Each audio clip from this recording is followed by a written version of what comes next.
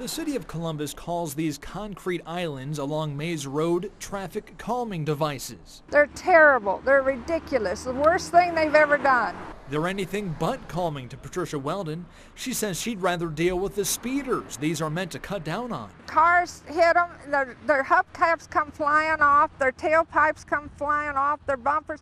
It's not even safe on the sidewalk anymore. It's very unsafe. If you don't believe what neighbors are telling us, just take a look at the concrete itself. It clearly shows evidence of past crashes. Evidence neighbors say proves this does not make things any safer. The Weldons, along with dozens of other neighbors, were looking forward to having their questions and concerns answered by the City of Columbus Wednesday night during the Mays Road Civic Association meeting.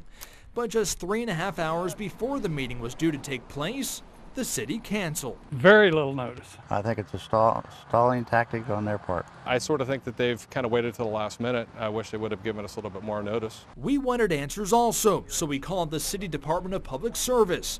We left one message. This is Tom Brockman with Channel 4 News. Then another. We were wondering why the presentation was canceled. I look forward to your phone call. And a half hour later, Assistant Director of Public Service Rick Tilton did call back. He says the reason they canceled their presentation was because they hadn't yet fulfilled the 4 pages of questions and document requests previously submitted by the association. I know I talked to a couple of people with the association who were upset that it was only canceled a matter of a few hours before it was due to take place. Is there a reason for that? He says they needed more time. I believe that there is a lot of documents that we're asking for. I'm very happy if they are really taking the time to get the information gathered for us.